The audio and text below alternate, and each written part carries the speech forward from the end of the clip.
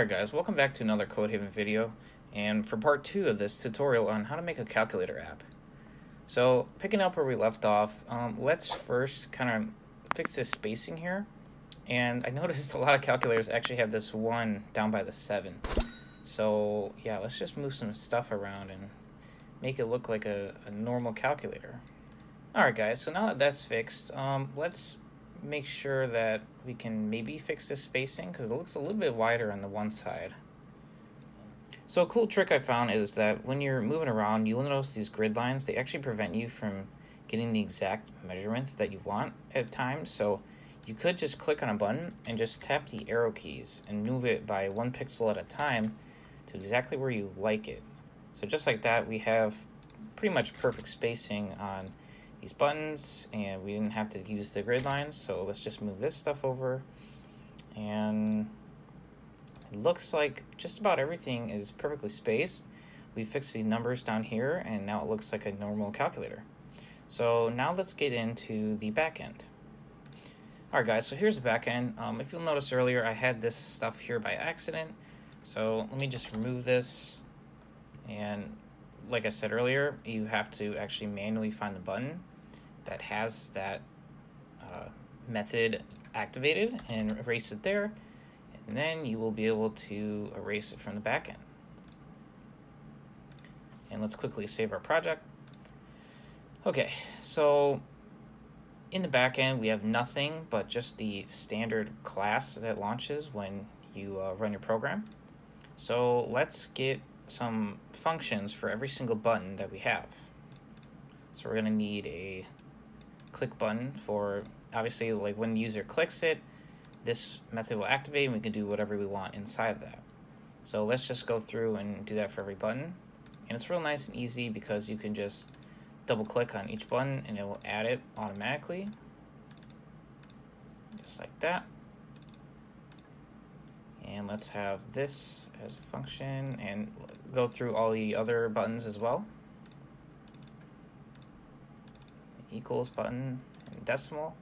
And I'm not sure if you aren't sure that you activated a button or not, you can always go click the lightning symbol and see I do not have a click function here, so double click that. And the nice thing is when you're moving around to different buttons and stuff, it does keep this tab up and you can just see if you have it or not. So let's just make sure that we have every single click function for every single button. And so far it looks as if that's the case. Alrighty. Alright, good. So we don't need anything for this yet. We're just going to be changing the text property on it. And let's just save this and give it a run just so you guys can see what it looks like so far. So here it is. Obviously none of the buttons do anything, but the spacing is true, and the only downside is if you increase the size here, you'll just have all this white space. But we can learn how to change that later. And obviously if you make it smaller, then it actually erases some stuff, which isn't good at all. So we need to make sure to fix that stuff in the back end later.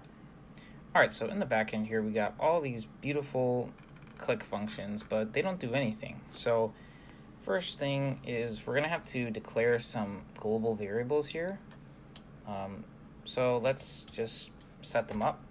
We're going to need a string for the first set of numbers that somebody might enter. You know, like maybe they want to add 100 to 100. Well, we're going to need at least the first string to store that. So we'll just call it first, and we'll initialize it at nothing, and then we'll need another one.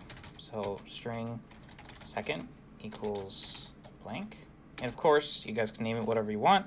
I don't necessarily just consider these the best names, but I'm just thinking on the fly here, so we'll just go with this.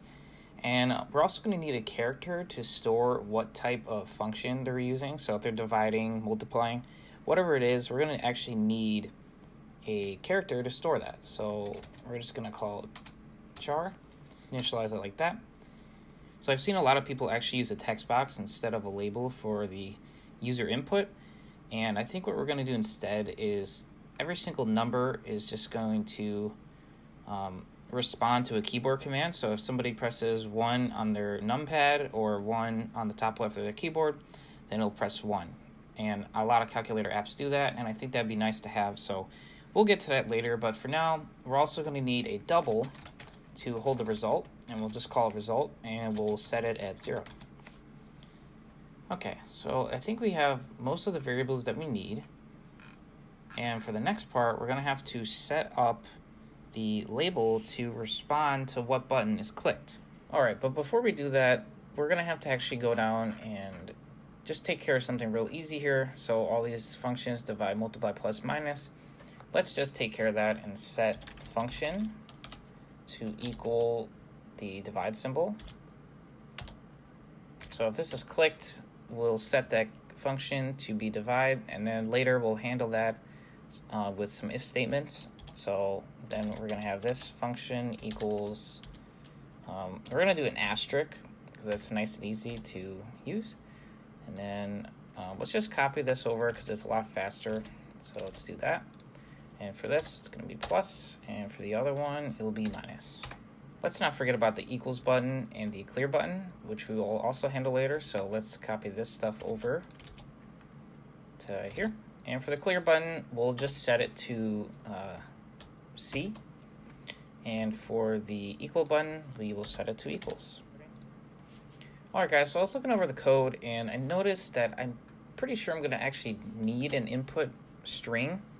And that is because we actually need something to temporarily hold the first value and transfer it into this first variable. And then when they, then we can clear it. Then they'll enter in the second string, and then we can pass it off to here. So let's just add another string down here, and we will call it, we'll just call it user input, and we can initialize it at nothing. So now comes the easy part. Every time they click a button, obviously we need to reflect that number. So we need to display it on the label. And how we're going to do that is let's just go and make sure we know the name of the label, which we called calculator display.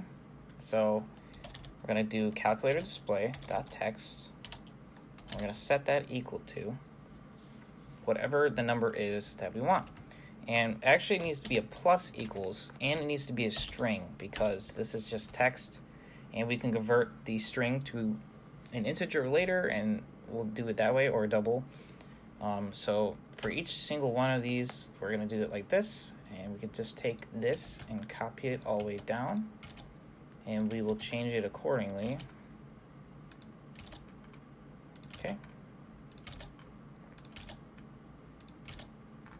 Let's go back up here and fix every single one. So this is a 2, and a 3, and a 4.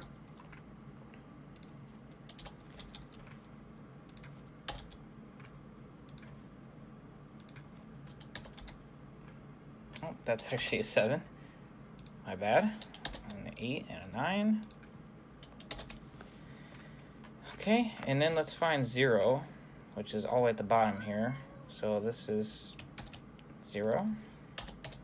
Now that's taken care of. We have all the numbers that we need, and let's move on to the next step.